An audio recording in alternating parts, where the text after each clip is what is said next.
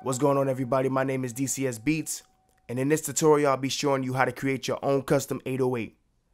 The reason why you want to create your own 808 is to have more control and more flexibility in your sound.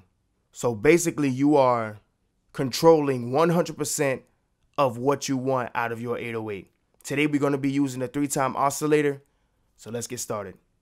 So once you've chosen your 3-time oscillator out of the plugins menu, you're left with the default plugin. And this is how it should sound.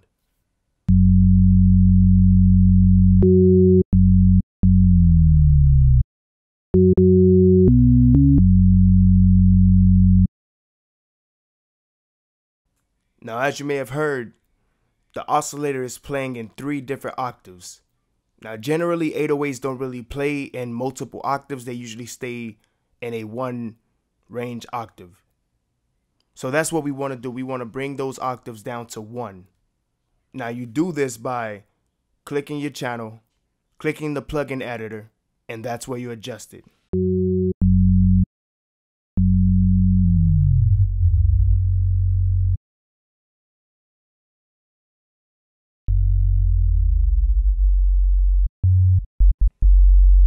Now if you notice those 3 squiggly lines that's highlighted, one thing I personally like to do is turn the 3rd oscillator into a saw wave.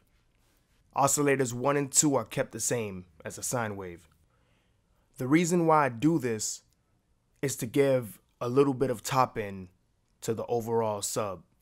This will be the same sound that you hear in lo-fi speakers or any type of speakers or headphones that do not have an audible bass end. And this is how it should sound.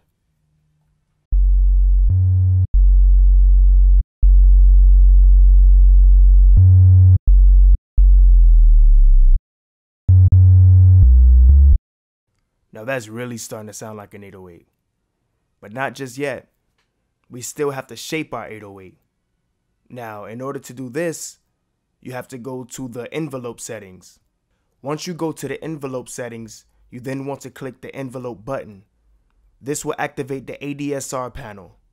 Now, ADSR is short for attack, decay, sustain, and release.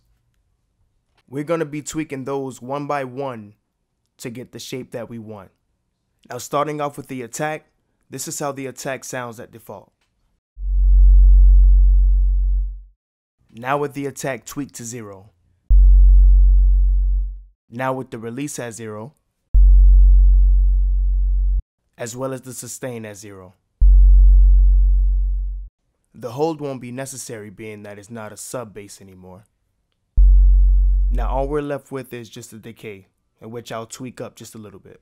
Now this is how your new 808 should sound.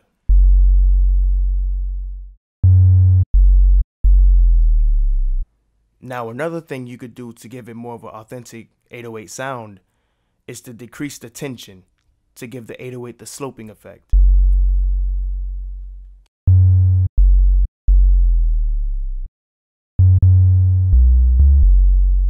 Now that we've successfully created an 808, I will have links in the description on how to edit your 808 even further and getting more of an authentic sound.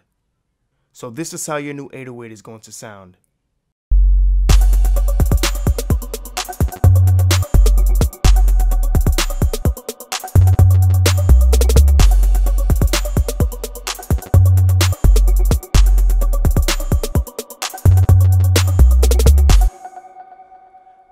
Now I'll be making more videos in regards of this subject, especially on how to edit the pitch of the 808 and also how to mix the 808, as well as blend everything in all together.